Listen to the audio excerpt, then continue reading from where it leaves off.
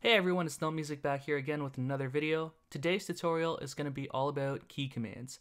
I'll be explaining what key commands are, what governs key commands in Logic Pro, and how to assign key commands. So if you're interested, let's dive in.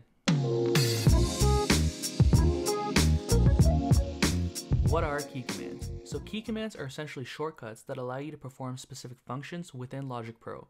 They work by either pressing a single key or a combination of keys on your keyboard.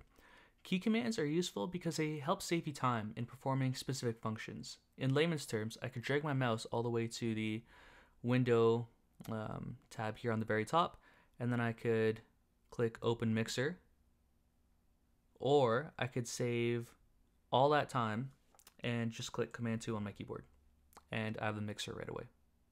The same thing could be said about other functions in Logic Pro. For example, if I wanted to open up my editor, I could either go to View and click Editor, or I can simply hit E on my keyboard and my editor will be available on the bottom. I can also hit E again to hide my editor. If I wanted to, let's say, mute this piano roll track, I could click M on my keyboard and it'd be muted, or if I want to solo it, I can click S. All in all, key commands do save you a lot of time and a lot of moving your mouse around on your screen to perform specific functions. One important thing to note is that the function of a key command depends on what area of the DAW you're working in. For example, if you're working in your main arrangement area here, hitting Y would open up the library. Similarly, I can hit Y again to hide the library. Now let's say I was working in my step input keyboard. So to open my step input keyboard, I would hit Option Command and K. And here we have the step input keyboard. Now if I hit Y, it's actually going to create a G sharp MIDI note. And if we open up the editor here by clicking our trusty E key, we'll see what note is actually created. So hitting Y,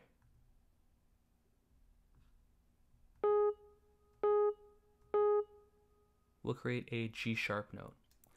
Another thing to note is that, let's say if I was working within my tool selector, so I hit T to open up my tool selector and I hit Y, that is going to give me the zoom tool.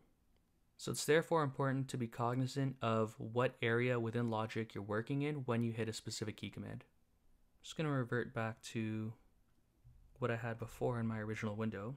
Hide the library, delete that MIDI region. Now let's talk about what governs key commands in Logic Pro. So in Logic Pro, key commands are governed by the key command editor.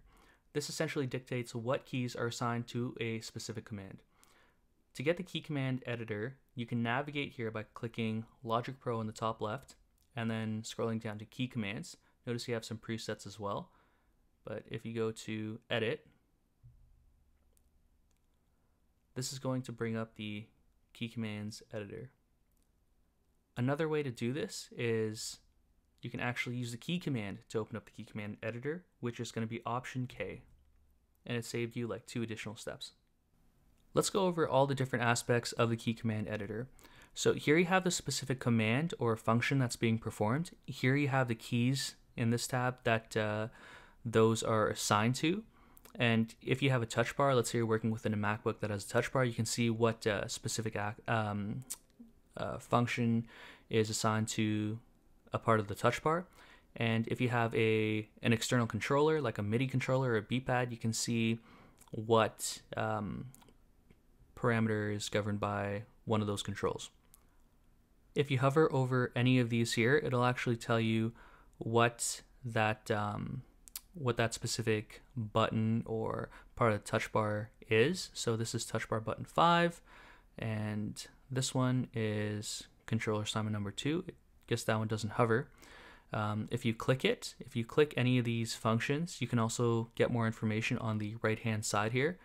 So it'll tell you what specific controller it is assigned to. It'll tell you which part of the touch bar it's assigned to, and it'll tell you which keyboard key command that it is assigned to, right? But ones that don't have any specific assignments, let's say record, repeat, it's not going to show anything. But notice the record one has all 3. So that was a good example to use. Another important thing to note here as well is, remember before I gave the example of the Y key on your keyboard being assigned to multiple functions depending on which part of the DAW you use it in. So what you're going to see here is these squares. So these squares essentially dictate, not dictate, but more so tell you what has a higher priority depending on what part of the DAW you're using it in.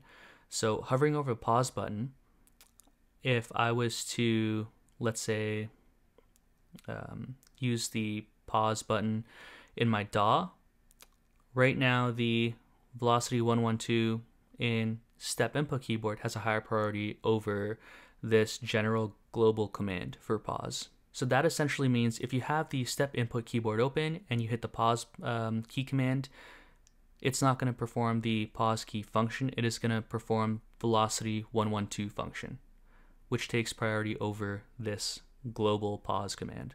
Functions are organized over here in the command tab based on what area of the DAW they're being used in. So these are my global commands. If I scroll all the way down, you're going to see that you have a bunch of different ones available to you. So let's say if I was working within my tool selector like I did before, these are the key commands that are going to govern what specific tool I select. And similarly over here as well, if I had my Smart Tempo editor open, these are going to be the key commands for that. Notice that here the squares are solid in the front, whereas before they were kind of transparent. So this essentially means that these ones have a higher priority, whereas the solid squares in the back, such as, just scrolling all the way up here, these ones mean that these have a lower priority. You also have tabs on the top here that allow you to filter through or sort through different areas of the editor. So if you wanted to go to all your key commands that are available to you, you would click all. If you only wanted to look at key commands that are being used, you would click use.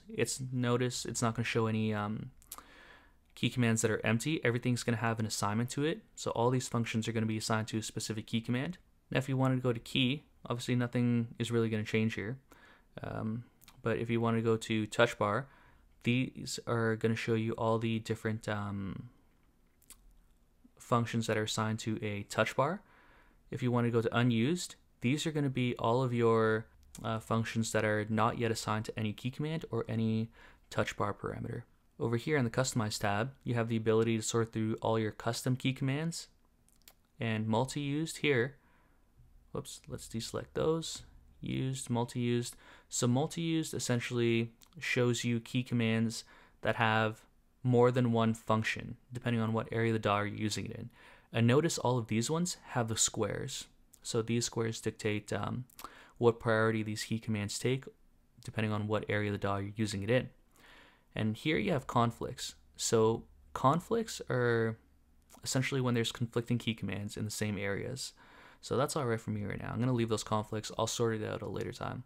The last one of these tabs at the top I want to talk about is the press tab. So if I click that, and now I hit any key on my keyboard, it's going to show me what function that key is assigned to already.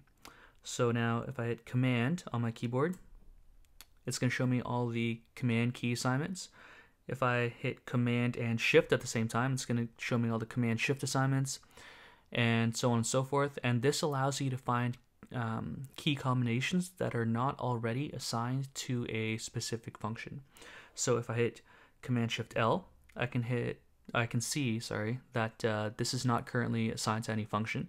Same thing with command shift C, that's not going to be assigned to any function. Command shift C question mark, that's not going to be assigned to any function. But command shift M, that is going to be assigned to a function. Command shift N is going to be assigned to a function. Command shift B is going to be assigned to a function. So this allows me to see which keys or combination of keys are assigned to a function and not assigned to a function. Now the reason I want to talk about the press key, so you can see which key combinations are not assigned to a specific function, is because now we're going to dive into how to actually go about assigning key commands to a specific function.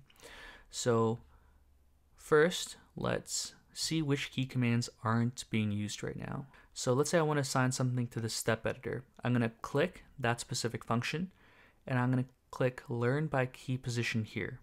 Okay, so now the next thing I want to do after I click those two things is choose a combination of keys on my keyboard that I want that to be assigned to.